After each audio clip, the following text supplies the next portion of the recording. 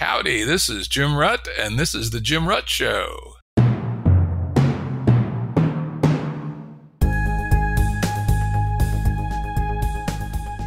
Listeners have asked us to provide pointers to some of the resources we talk about on the show. We now have links to books and articles referenced in recent podcasts that are available on our website. We also offer full transcripts. Go to jimruttshow.com. That's jimruttshow.com. Today's guest is Robin Hanson. Robin is a professor of economics at George Mason University and a research associate at the Future of Humanity Institute at Oxford University. Robin has published over 90 academic titles, yielding 5,834 citations, just verified 2 minutes ago on Google, which yields a citation X index of 35, which is pretty damn high, and it's well worth considering that the modal number of readers of a typical academic paper, of an average academic paper, though actually the modal number, the most common number, is 0. So 5834. Good job, Robin, in your career as an academic publisher. Now, interestingly, Robin was our first guest on the Jim Rutt Show way back yonder, though due to I don't know if it was a screw up. I don't remember how the hell it happened. Somehow he's listed as EP number 2 in the show record, and we talked about his 2 books, The Age of M and The Elephant in the Brain. And despite the fact that I was just learning what the hell I was doing, didn't really know that much, and it was kind of dumb to try to do 2 books. It's still a quite interesting episodes. You want to hear Robin on his 2 books? Check out EP2. When I first met Robin, must have been around 2001, 2002, 2003, something like that, when prediction markets were in the air, when Admiral Poindexter was trying to do something very smart, which was to estimate terrorism threats via prediction marketplaces. And, of course, it all went askew, and Poindexter resigned and all that stuff. But Robin was one of the first academics I could find, at least, who had written on the topic. So I tracked him down and went and visited him over in his office at George Mason, and we had a great talk. And then finally, the listeners of the Jim Rutt Show know that I am obsessed with the Fermi paradox, right? One of the things that just, God damn it, what's the answer to that? And of course, we are creeping up on getting some more data on that. But anyway, in that space, Robin's got lots of ideas, and he is the coiner of the phrase, the great filter, which in many ways kind of centers the analysis for a lot of us. We think about, all right, where is the great filter? Is it in front of us, or is it behind us? Or is it in the 2024 election? Anyway, welcome, Robin. Great to be back, Jim. Yeah, this would be fun. Robin has an amazingly broad range of interests, and he also has a wonderful Substack titled Overcoming Bias, which originally was a blog, which I think originally was actually a website way back yonder. And to my mind, one of the things that makes Overcoming Bias so good is Robin keeps his essays relatively short.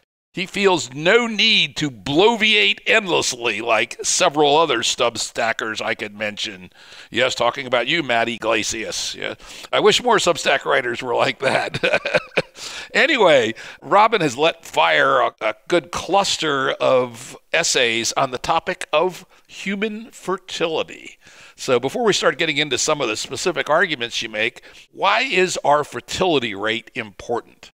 Well, it's a trivial fact that if we don't have an average fertility above replacement, i.e. 2.1, then we will shrink and go extinct. So at that very basic level, it's a requirement for long-term existence to maintain fertility above the threshold. And, of course, the long trends on our reproduction, our increases in population, found in one of the essays, quite interesting. It has gone down before. The Bronze Age collapse seemed to have caused world population, at least urban European population, to reduce substantially. The fall of the Roman Empire did the same. The Black Death did a little fluctuation, moderate. But since about 1625, it's been up, and away exponentially. Well, in France in the late 1700s, they started their fertility decline, and they were the first place in Europe to have a long sustained fertility decline. And in fact, initially in, say, 1600 or something, France was a huge percentage of Europe. It was like the China of East Asia. Most of the people who lived in East Asia lived in China, and most of the people who lived in Europe lived in France. But their lower fertility means that now France is only a minority of Europe. and they lost their prominence in part because they were the first European nation to have a fertility decline.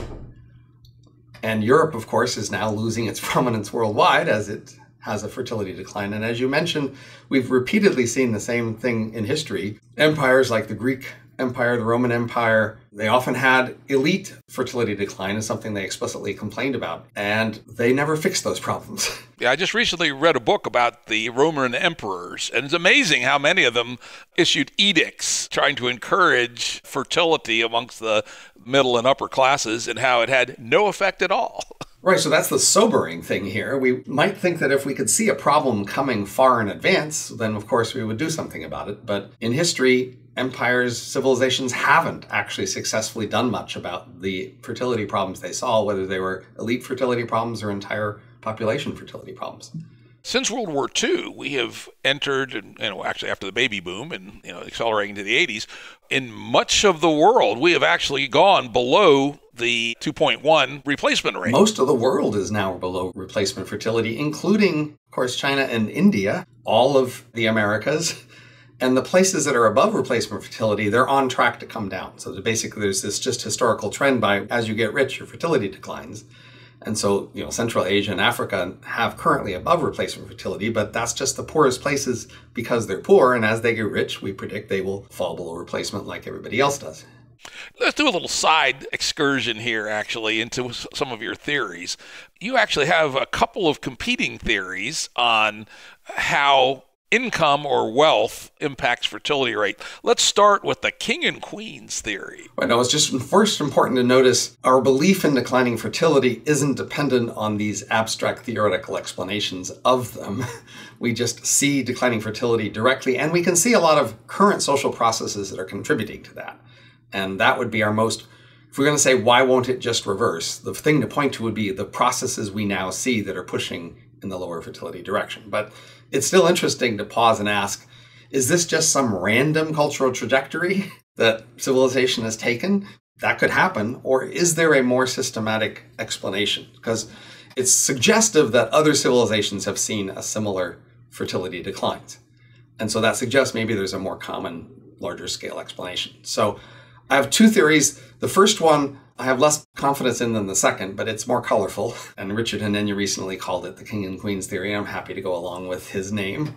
So the theory here is that kings and queens had especially potent fertility, reproduction advantages. Like Genghis Khan, apparently his DNA is in 2% of everybody in the world because he just had a lot of descendants. William the Conqueror, I recently discovered, 30% of the people in Great Britain are descendants of William the Conqueror. Right. So if at least some kings and queens have really outsized reproductive gains, then it would make sense if you could be king or queen to think about whether you should try. So the idea is that people who were elite enough and well-connected and just looked good enough in whatever ways were important to have a shot at being king or queen, that it would be worthwhile for them to distract themselves from their other things to try to take a shot at that. And then the idea is that the main way most people would try to be king or queen would be to collect status markers that would make them seem apt for people to support as king or queen.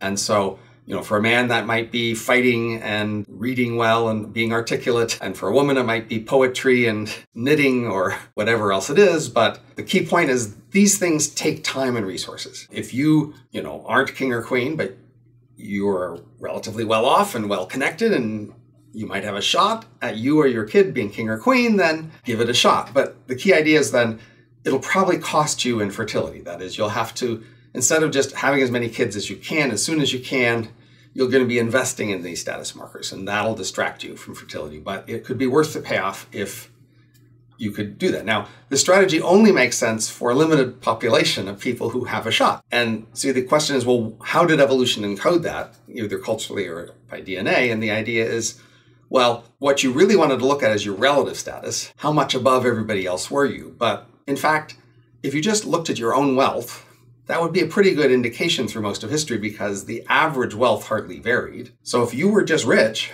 well-fed, comfortable, etc., lots of free time, well, that would be a good indication that you had a shot at being king or queen. You should invest more in the status markers that might give you a shot at that.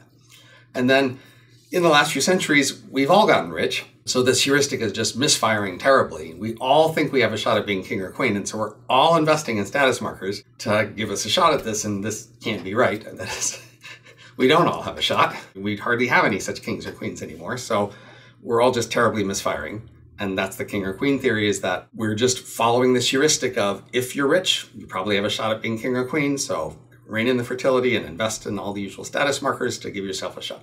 And this is essentially a inclusive fitness as payoff, right? That right. Probabilistically weighted inclusive fitness. Because, even if you were the Duke in England, your chances of being king are, got to be less than 1 in 100, even during a turbulent period. So you're making a hell of a large short-term loss in inclusive fitness for a very long shot chance of being, William the Conqueror or Genghis Khan. At least that's what it seems like to me. Right. Although if dukes do pretty well, then maybe you're looking for people that take a shot at being duke. That's true. But your argument would be actually that if the draw is to be a king and queen, because that's where the real inclusive fitness payoff happens, that influence probably doesn't work. Because once you become a duke, then you're sucked into the game of trying to become a king.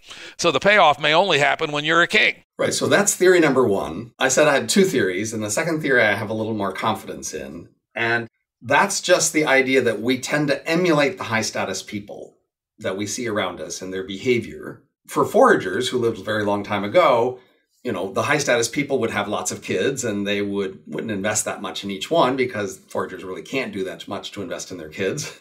And they would, be impressive hunters and well-spoken people around the fire camp, and then people would emulate those things. And in general, that would promote fertility.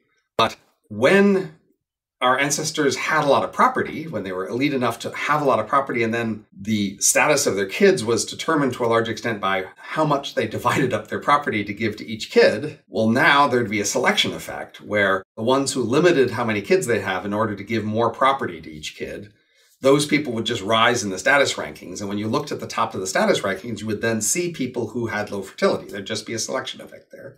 And then once people notice that selection effect, then they would be copying that behavior, which would strengthen it. And then you get this runaway where, at least among those with a lot of property, they have low fertility. And this has been reported consistently through history. Elites for whom much of the way they help their kids is inheritance of property, they have in fact limited their fertility and said explicitly, historically, this is why they were doing it. So we have data about that in Japan and China and India and Roman Empire all through history. And even the French, a few centuries ago, they all reported explicitly, high status people said, you got to limit how many kids you have, because otherwise your kid won't be able to, be high status. You'll fall out of the elites. And of course, there's an interesting hack that came up in the late pre-modern period, which is primogeniture. Right. So that limits it, but it doesn't eliminate it. That is, the more kids you have, the more resources you are going to devote to the non-central kid. Though it might be 95% for the oldest male and 5% spread over the rest. So when you have bride prices, you're going to have to pay a bride price for each of your daughters. And this is often why daughters were less common, in the sense that they had basically exposed their kids and killed their babies so that they would select boys and they would just not have as many kids. And of course, we see, at least till very recently, where I think maybe it's converged back in, there was a big gender survival live birth differential in countries like China and India just in the last 30 years. It got very large in both places. Because they were trying to have the boys who they thought had a more promising future status. Presumably it wasn't infanticide, but it was likely to be selective abortions, right? Probably some infanticide. Through most of history, it was exposure. So directly killing babies was less often done than just leaving the babies out in the wild somewhere where everybody knew that babies were left and you're hoping somebody would come and take them, which they sometimes did for slaves. So this was the source of slavery, was babies left to be exposed. And if you wanted a slave and you were willing to raise up a baby to make a slave, then that was available. And of course, there are lots of stories about shepherds finding the babies and raising them and all that good stuff in the Greek stories and the Jewish stories as well. So yeah, it certainly was the thing. Now, let's step back a little bit. Your two theories are both driven by evolutionary theory. And one is set in the forager epoch, and the other is set in presumably the settled agriculture epoch at the earliest. I think they'd both be in the settled. That is, you don't have kings or queens in the forager. No, correct. So kings and queens is clearly in the, I guess you're right. Yeah, they're both in the settled question. So presumably, if they both have plausible evolutionary bases, then probably we end up with a mixed regime where both influences are in play. In principle, it's just a matter of which seems like a stronger process. So my current guess is that second selection effect is just a more consistent, stronger process that you can count on to produce change in behavior.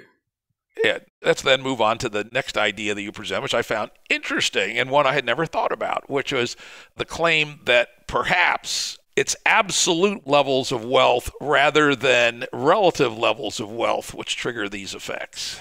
Right. So for the property thing, it would be more about what fraction of your heritage is property. So foragers, very little of their heritage would be property. What do you give your kids? You give your kids your name, you give your kids your genes, you give your kids some of your time, you give your social connections, and you give your kids property. When property is a small fraction of it, then you don't have to worry so much about more kids dividing up the property. They divide up your time maybe, but not your property. But in a more rich agricultural world, the elites, more of their wealth passed on will be property. And then you'll see the selection effect for them. And now it doesn't so much matter if, how they encode their wealth. It's a matter of if they'd be triggering off just what fraction of their inheritance is property. Although they might have triggered off of some wealth heuristic as a correlation with that.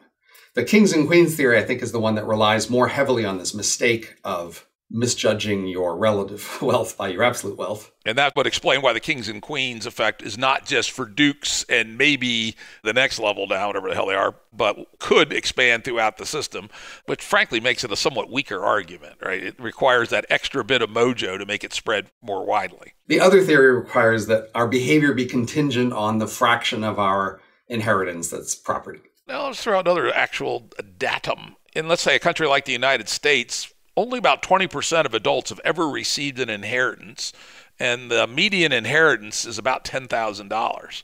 So, at least for the mass of population, inheritance effects are relatively trivial.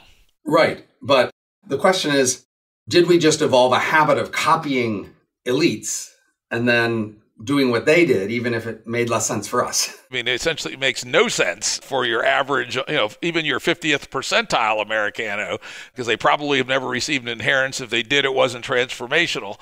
And that's an awful lot of facts to have to overcome with evolutionary theory. In our world today, we invest a lot in education, and we do pay. When we have more kids, it's harder to put them through as many years of as elite school. Keep in mind, at the 50th percentile, your kids don't go to college. Right. Here, I do think, you'd have to be relying on this idea that people have just this habit of copying what elites do, and that over time, when there's more consistency of elites having fewer kids, then people hear about that and it drifts down to lower status. So there's certainly an element over the last century or so whereby, say, people who used to be very rural and live in rural areas and just live in a small rural life that doesn't much care what happens in the cities or elsewhere. Now people are just much more aware of what richer people do and how they live their lives. And they are much more eager to try to live their lives like those people. That is, they see on TV and in the newspaper, everything, what elites are like, and they want to be like them. So they hear elites go to school a lot. Well, they want their kids to go to school and, et cetera, all the way down the line. Now, of course, in Succession, the billionaire had 4 kids, right? So there's a little bit of pro-natalist propaganda going on. If that hypothesis is correct, we should see a birth spike from Succession. Well, they're going to average over many models. That's only one. And of course, Elon Musk, he's got 9 or 10 kids. Nobody's quite sure how many. There's not a TV show about him. No, but there's plenty to talk about him. But in the history of fertility, we have some data points where we know about, say, the spread of radio in India or the spread of TV in Brazil. And we see spikes of falling fertility exactly when more people saw more radio or TV shows which embodied lower fertility sitcoms and soap operas being described as ideal lives. I have to admit, I often joke with people who've had like their 3rd or 4th kid, hey, I'm going to buy you people a TV. Right? Maybe it's not memetics, maybe it's just time displacement. Sure, time is part of it, but it's definitely true that we've consistently seen TV shows and movies, et cetera, presenting elites as low fertility. So now let's take this hypothesis and aim them at some of the real outliers. Like, for instance, South Korea. It's got a fertility rate, I just Googled it, 0.83. I mean, what the hell? I think it's even lower than that now, actually. That's a going out of business curve in a hell of a hurry. How do you get to a birth rate like that through mimetic emulation. I got to impose my usual discipline here. The first thing you should discuss is the trend, and the second thing is the outliers. The first thing to notice is how consistent a worldwide trend of falling fertility we have seen with increases in wealth. The key thing to notice is nations have been quite different. We don't have a single world culture. That is, different parts of the world have had different cultures for a long time. Nevertheless, this overall trend has been pretty consistent. And even though some places have had temporary reversals, they haven't lasted. So the United States, for example, had, after World War II, a baby boom, and that lasted for a decade or two, and then went away. And you could have hoped, aha, see, this trend has been reversed. It's not inevitable, but yeah, it is. So different places are exceptions at different times, but the overall trend is pretty strikingly strong. And it suggests either there's some fundamental cause that's common across them, or they are being influenced by a shared world culture then that sharing is enough to induce this degree of commonality. So even though South Korea is quite different from the rest of the world, they are still induced to go along. And that's true of all the other places. France is the upper exception now in Europe. They have the highest fertility, even though they were the first place to have low fertility, but it's still below replacement. And I think Sweden's right around the replacement rate also, as I recall. I got to say, that just won't last. If you look at this overall trend, the next thing to see after the overall trend is the correlates. Like, what are the main correlates with falling fertility?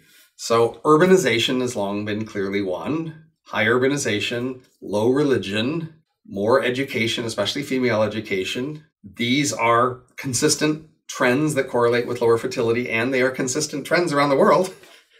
I mean, South Korea is pretty urban. It's not very religious.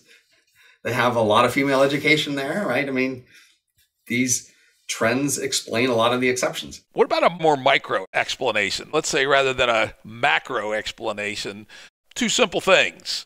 Higher and higher survival rates for infants, children to age 10, let's say, and contraception. So the fertility fall started long before modern contraception technology. The fall in all those ancient civilizations was long before modern contraception technology. Contraception just can't be the main reason.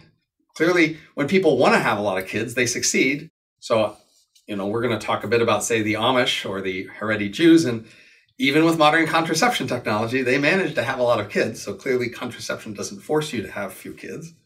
And early on, when people saw basically first mortality declined and then fertility declined, and people generate this simple theory, fertility decline is just a delayed reaction to mortality decline, and therefore the target is just roughly a replacement fertility. And so on that basis, for many decades, demographers predicted that fertility would never fall below replacement. And they were just wrong.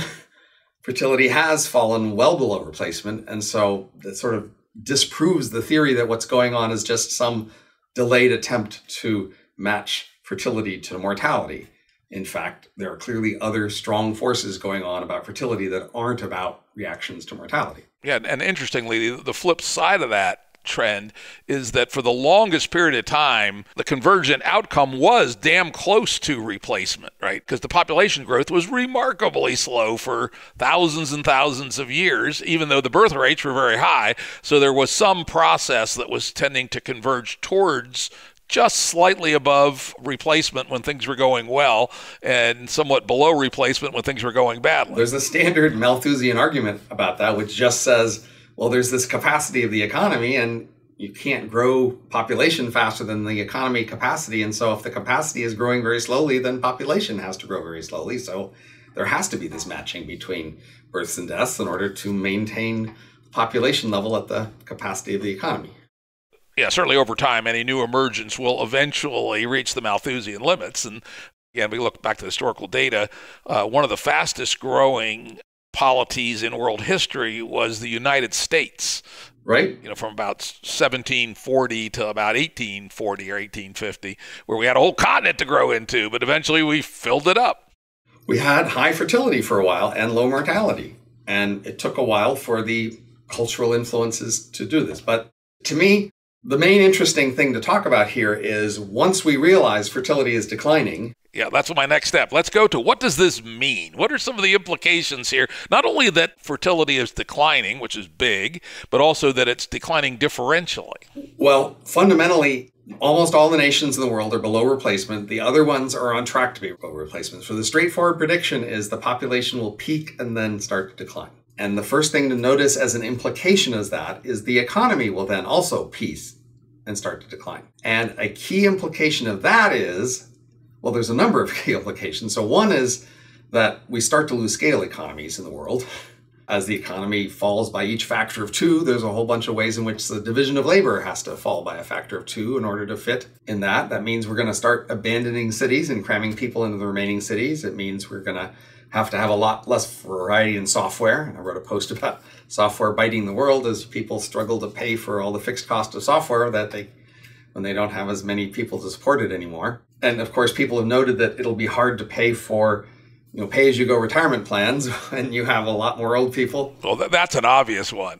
That's clearly a broken one. Pay-as-you-go retirement plans. It's amazing they've staggered along as far as they have, but they're going to be hitting a demographic wall here right soon. Absolutely. And then just having an older population means it's less innovative in many ways, and it's different in many ways, and less war-prone in many ways, which is, I guess, good. Older populations. And less crimogenic for sure also. But the biggest thing I got to point you to is innovation grinds to a halt. Once you realize how important innovation is to our society, this should be a real eye-opener. I read that. My eyebrows did go up, and then I stopped and thought about it for a while, which one is it won't grind to a halt. I think you actually even claimed that it will essentially be linear with respect to population size. Right, but if the population is declining exponentially, then innovation is declining exponentially. Yeah, so the question is there a bottom? If we're going to 0, it doesn't matter anyway. Once the innovation is a factor of 10 smaller than it is at the peak, then basically, it takes 100 years to what used to take 10 years. And that's where my next argument is, because in some of the circles I travel in, there is a advocacy for building the world population down to about 2 billion. Which is the level at which you can live without artificial fertilizer, essentially organic farming, hippy dippies, that kind of stuff. And I have some sympathy for that on some days. Monday, Wednesdays, and Fridays, I'm sympathetic with that view. We don't have a process that will make it slow down and reach a level like that. That's not how fertility decline is working. Well, we don't know. We've never seen absolute population decline. So I'm going to put forth that there could be a mimetics like absolute wealth. When you live in a society where population is declining, that may well actually, we don't know, it's conjecture. We have seen that. So ancient Greece, its population overall was substantially declining from its peak of about 300 BC. And maybe the colonies had increasing population, but the whole of Greece had a dramatically declining population, and that did not spur them into increased fertility. On the other hand, after the Black Plague, fertility went way up. Temporarily, and you kill off half the population. So let's take this case, again, this is the hippy-dippy mud huts case, right? Population drops from 10 billion to 2 billion over 150 years or something, 160 years. And so let's take the Hanson hypothesis that innovation is essentially linear to population. That would be 1/5 the innovation. However, to your point, innovation is exponential. So it's just a matter of waiting a few more doublings to get to any given place. So it isn't actually stealing our future. It just means it'll take a little longer. It's delaying a future, certainly. But only a few generations, right? Because that's the beauty of exponentials. If your R is greater than 1, your exponent is greater than 1, you get to as big a number as you want within a finite time. So first of all, our modern society has done many things to promote innovation. And that's because societies have felt threatened that if they didn't innovate enough, they would be outcompeted by other nations. And that's been a real force in the last few centuries. Once innovation declines a lot, that becomes much less of a force. And so societies will be less eager to promote innovation. If they have other priorities that they will take over innovation, they may be willing to do that because innovation is just less of a thing. Well, yeah, it's actually interesting. The math of that, I think, does work because the amount of new innovation per unit of time relative to the total intellectual property goes down as the total innovation rate goes up. So that could make the salience of innovation rate less powerful. I buy that. But to me, the most important thing to notice here is that there are subcultures in our world today, small but consistent, who have had highly insular, highly fertile cultures that have maintained high fertility. Yeah, that's the variance part. So, for example, the Amish in the US have doubled every 20 years for a century. They're now 300,000 exceeding people. If they do that for another 2 centuries, then they become 300 million people. And I've read the number that if the ultra-Orthodox Israelis continue to reproduce at the rate which they're reproducing, which is even higher than the Amish, I think, in 350 years, there'll be a quarter of all people on Earth. We don't know if any of these will succeed at that in a simple way. They probably have stumbling points where they'll diverge and some of them will succeed in keeping it and some of them won't. But still, if we look across the earth, these are the places to bet on as the most likely to be the ones who dominate future population. You know, again, one could argue that the same great forces that you talk about will eventually come to bear on these more insular communities, but perhaps not. You know, if the Amish, it turns out the Ruts were originally Amish way back yonder. They migrated to the United States around 1690 after being almost wiped out in the 30 Years' War. And, you know, fortunately, my group became apostates around 1890 and drifted off elsewhere, but there's still a bunch of ruts, you know, in the Mennonite and Amish communities. Maybe they'll let you back in. I have no desire to have 9 kids or no electricity. How would I get my computer to work without electricity? That would suck, right? This is, I think, the fundamental thing to ponder. If the best bet for who's going to win in the future in terms of eventually reversing the decline in population and having a growing population are these insular, fertile, fundamentalist religious subcultures, then if you want to influence the future, you have to think about how to influence those groups. Or, actually, when I first read your first essay on this, I sent it to some of the folks in our Game B community, which is a kind of a high-tech, hippy-dippy community. And I said, should we consider making Game B a high-fertility ethos? You know, that says, all right, you know, there's a lot of ways to win. One of the ways is to have 8 kids each, right? Absolutely. Probably a bad idea for a bunch of reasons, but there could be other cults, shall we say, that choose high fertility plus high technology, for instance. The rate at which these insular high fertility subcultures have arisen in the last few centuries has been very low. They don't appear very often. So the rate at which people have successfully created them is low. Even though there have been a high rate of people trying to make various weird cults, of course, many of them fertility cults, many of them sex cults, right? It's very common. Yeah, leader-driven sex cults, right? Right. But it's a hard thing. Obviously, I hope people are inspired to try more. But again, you got to go with the base rates when you try to estimate how hard things are. You got to say, look, very few have succeeded at this. There's the few successes we see, and there's lots and lots of failures.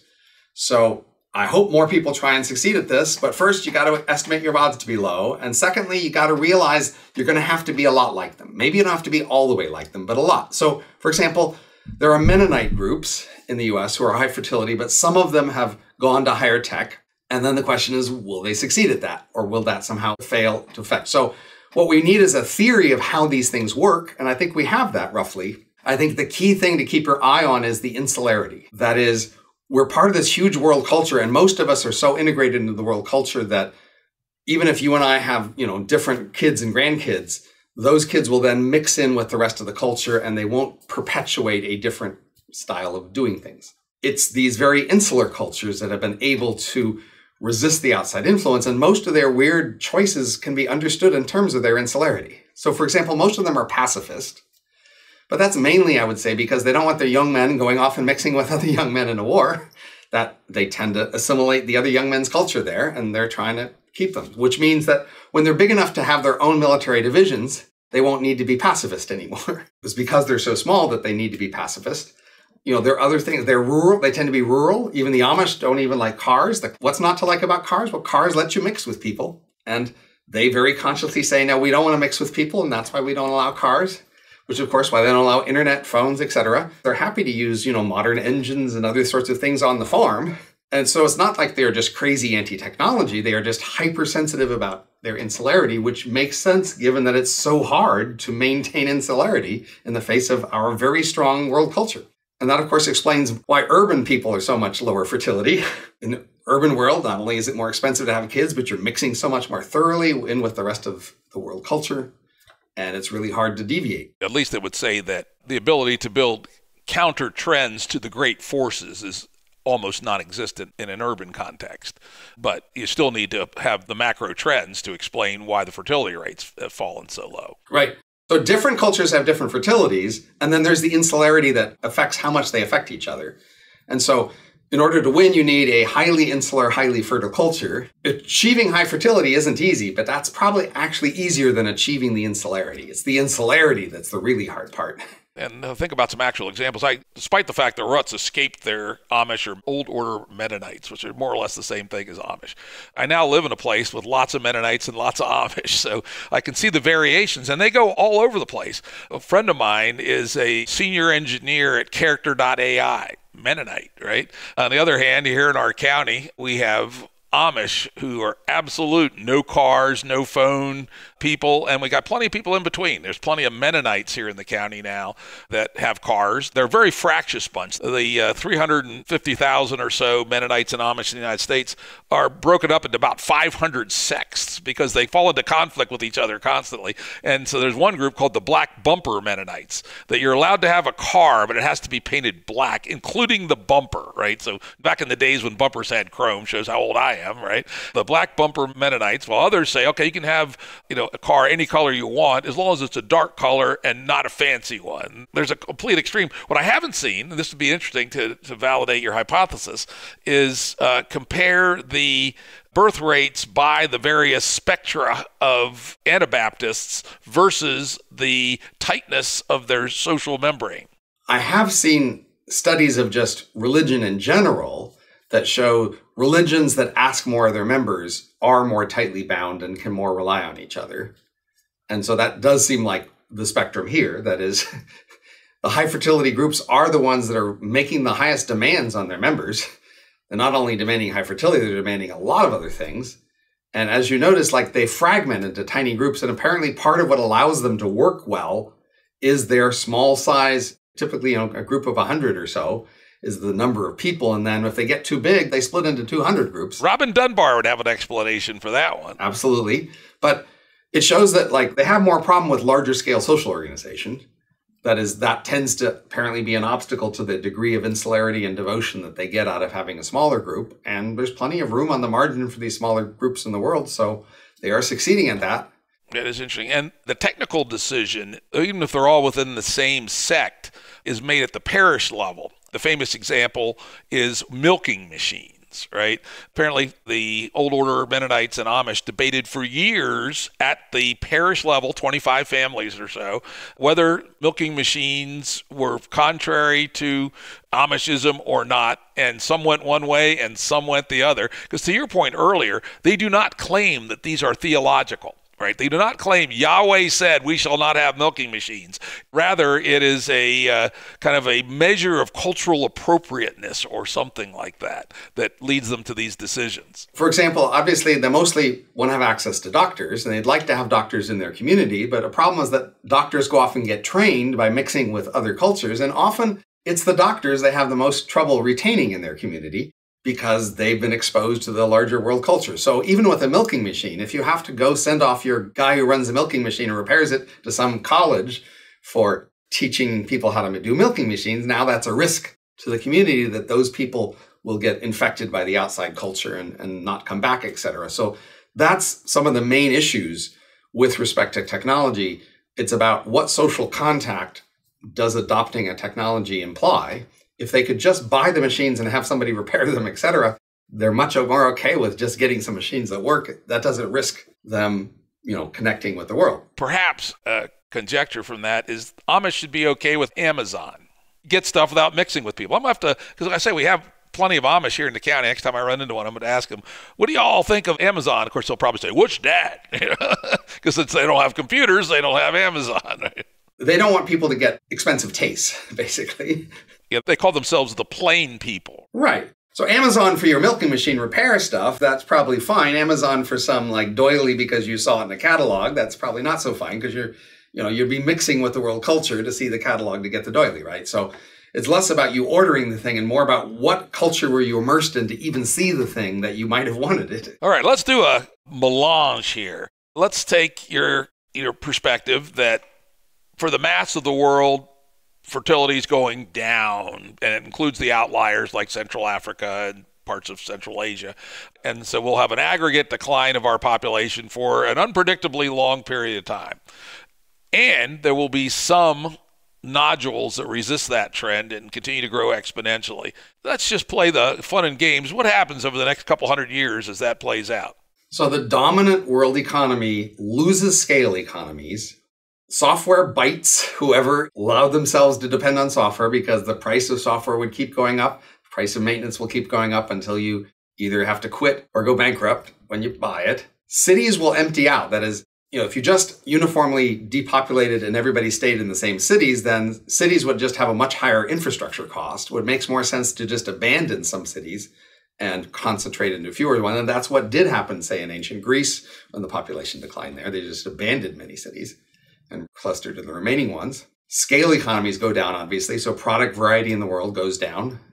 But the world probably stays pretty rich, so we don't ever reach the point where they're so poor they have high fertility again because of being poor. And we have these insular subcultures rising, and a key question is, will the dominant world culture decide to be offended by these rising alternative cultures and crush them? Because for a long time, that'll be an option. For a long time, these things will just... So at the moment, even in the US, it is actually kind of remarkable to me how much freedom, say, the Amish get to do things different in ways that we wouldn't really allow most other people to treat their children differently that way. Like, we have, social services come and ask whether you're treating your children right. The sort of way Amish parents treat their children would probably usually not be okay for most other people. It's only because they're in this separate community that they're being treated differently. Let's talk about the main trends that are in the world today causing low fertility. Those trends will increase, and we may get even more moralistic about them and then force them on these outliers. So trends are increasing years of education,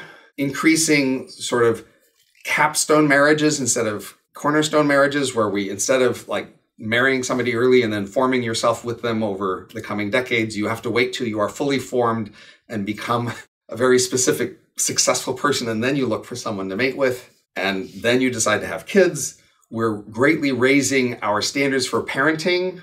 So, I can see that with my grandkids. Maybe you can too. They just insist on putting a lot more time and effort into each kid than we did. Compare kids' birthday parties. There's a good one for you. The grandkids' birthday parties become three-ring circuses, like at a level that's like hard to imagine. Right. We also just have changing norms of less parental involvement in picking your partners and deciding how you raise kids and being involved in your careers. There's a whole bunch of trends that are moving against fertility and that we're really proud of and that we often embody in laws. So if you have a couple splitting up, and who gets the kids is often determined in part by who is giving enough time to their kids. So we embody the modern high-effort parenting standards into who gets kids in a split breakup. And that's just going to continue. So, first of all, as the world gets more integrated, the whole world together is going to move in those directions. And the question is, how much will we tolerate these deviations as they get larger and more threatening? That is, as long as they're cute and small little places you could go visit as a holiday, fine. But as they become a larger percentage of the population, so they're already seeing that issue in Israel at the moment. In 1948 or whatever, the Orthodox Jews were such a tiny fraction. Nobody said, fine, you guys can have the following. Yeah, weird little exceptions. You don't have to serve in the military, all that stuff. Right. But now that they're, an eighth of the population and growing, now the question is, well, should they still get all these exceptions? And that they'll have to work that out.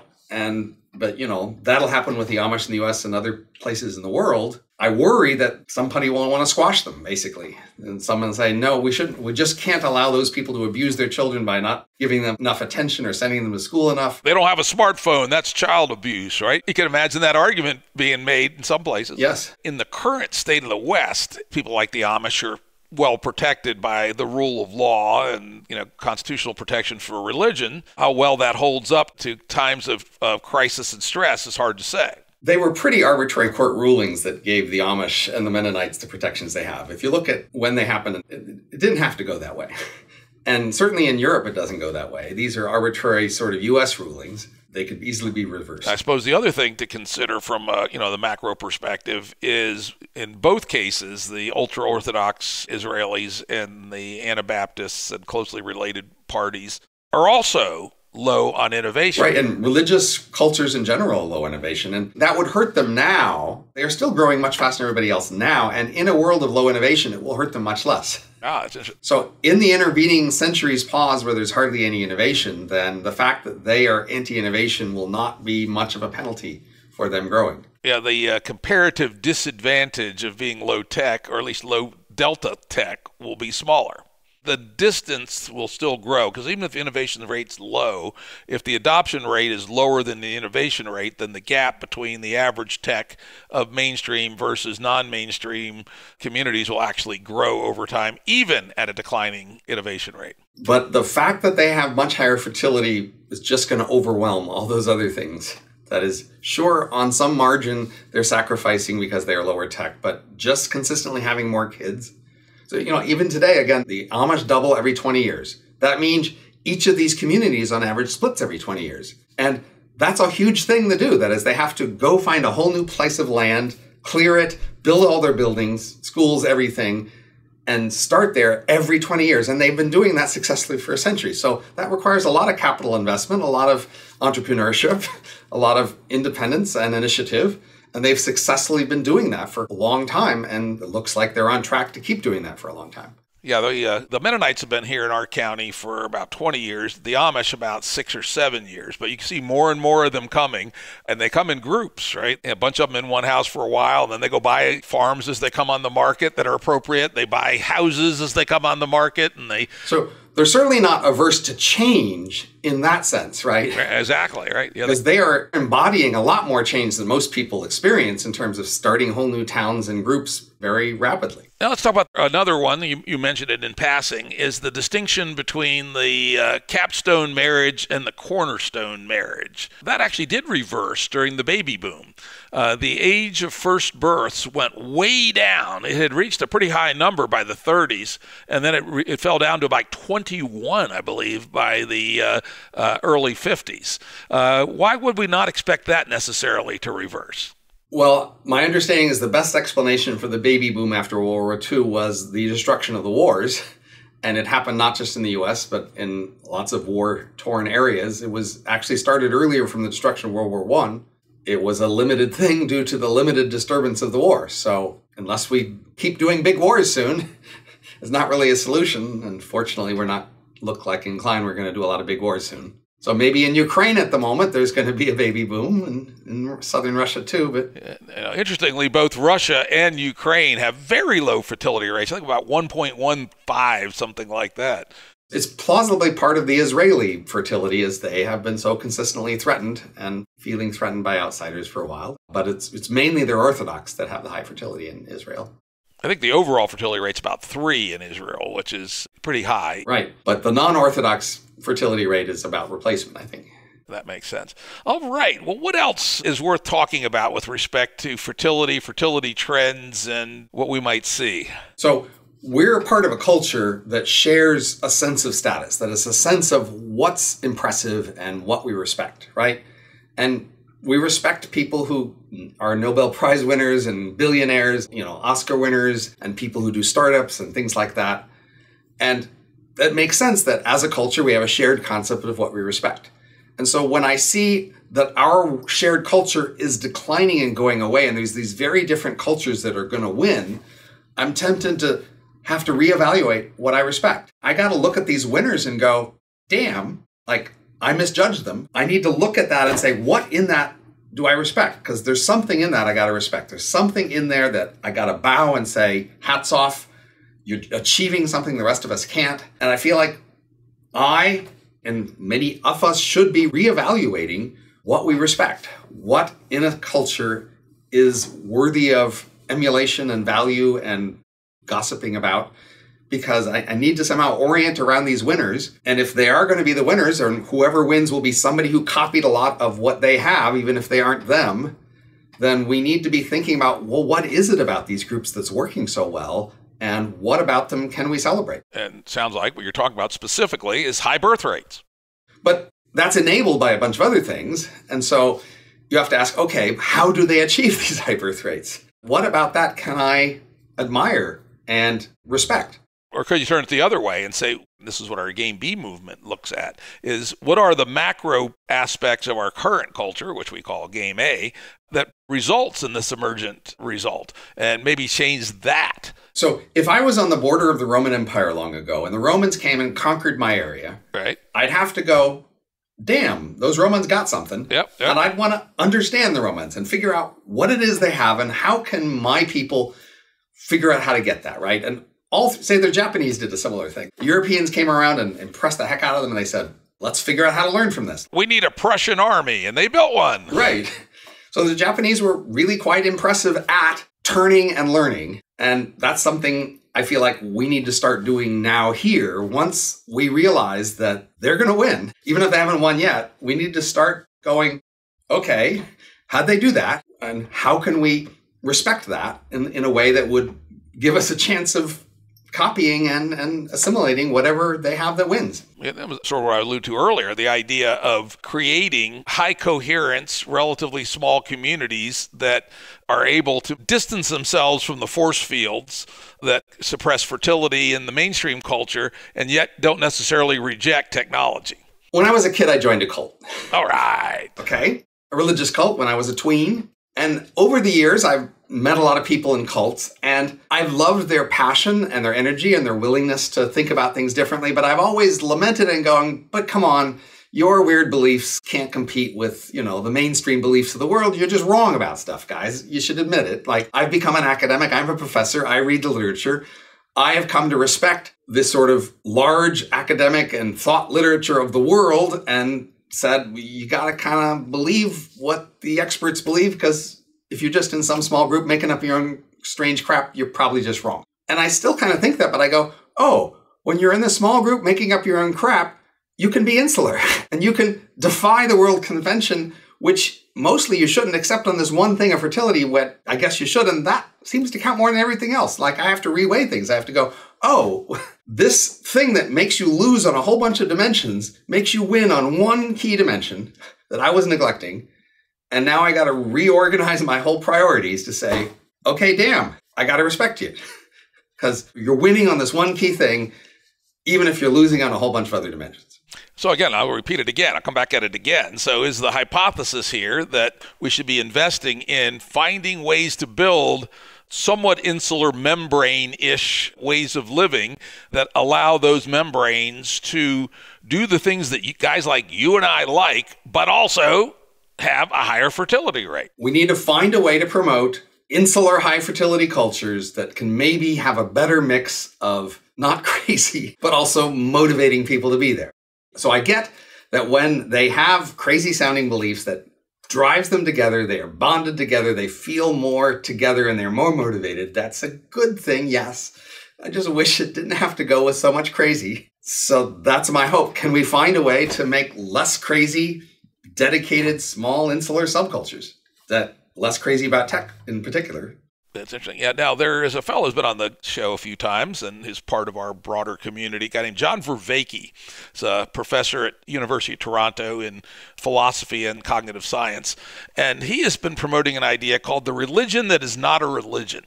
And through his studies, he's kind of one of these spiritual dudes, unlike me, right? And thinks all that's real important and all believes in communities of practice and has studied the neuroscience of, things like singing together and dancing together and eating together. And so his contribution to our Game B hypothesis is that something like the religion that's not a religion, essentially custom designed by each community, could indeed start to provide some of that coherence building that we totally lack in the modern world. And that was, again, to my question to some of the people that we work with when I read your article. Should we consider building fertility explicitly into the at least variants of the religion that's not a religion? I'm hearing that your answer might be yes. Yeah, but just going to be skeptical about consciously building religions. I've known people for many decades who have said, religions are great, except they're crazy. Let's just make a rational religion. And they consistently fail at that in pretty pathetic ways. Because they call it a religion, right? And this is, I think Vervaeke is smart. He says it's the religion that's not a religion and specifically abjures any metaphysical nonsense. One of the reasons that these small insular subcultures are typically fundamentalist religion is they have to create the impression that they have no choice. There's not a choice going on about what religion to believe in or what beliefs to have about things. There's just the truth handed down for centuries, and that makes them just accept it. And that's the hard part, how to make it seem so compelling to a small insular group that whatever the thing you're telling them to do is just the thing to do, and they should not question it and not challenge it and re-examine it and just accept it. And it's hard to have that mindset and also be somebody playing fluently in the world of innovation. But through history, many people have factored their mind that way. They've had the sacred part they don't question and the technical parts they innovate in. And that's apparently a kind of ability we need to develop. I guess. As somebody who never went through a religious cult phase, quite the contrary, raised a Catholic, but had an epiphany when I was 11 after spending 2 weeks in the library reading books on comparative religion. I concluded it was all bunk and was clearly institutions built by humans for the purpose of controlling other humans. That was an admirable, smart thing for you as an individual to do, but it doesn't seem very functional for an insular, fertile subculture to do. So that's how I have to reevaluate what I'm impressed by. I have to be less impressed by this. But maybe Vervaeke's onto something. Maybe guys like me and other people who utterly reject non-material explanations for things, because I am a complexity guy. So I do think it's a mistake to be materialistic. There is emergence at higher levels, and they're just as real as an electron. The fact that I decide to pursue Mary Beth at the pub does not violate the law of physics, but it's not about physics, right? It's something else. We still need a way to tell a member of an insular fertile subculture, you need to be fertile. There's no choices. You don't reevaluate this on what you want. There is this authority we're handing you which insists on it. You shouldn't question it. It has the weight of tradition and unquestionable authority. How do you do that and also let them innovate on other technical margins? That's the great question of our future, honestly. All right. So anyone's got the answer, reach out to me or to Robin and tell us how we do that. Because, he makes a pretty compelling case that if we look at a declining population, declining innovation over a long period with no obvious bottom, while there are rejectionists who are reproducing exponentially, it might not be all that pretty. As I think in the email I sent out to Robin when I first reached out to him, I said, Armageddon, Amish versus ultra-Orthodox at the end game 350 years from now. That doesn't look too pretty. The future doesn't have to look pretty. Our job as analysts is just to make our best guess whether it's pretty or not. And we can't guarantee the future. All right. Well, thank you again, Robin Hanson, for an amazingly interesting conversation. Nice to talk to you again, Jim. Audio production and editing by Andrew Blevins Productions. Music by Tom Muller at modernspacemusic.com.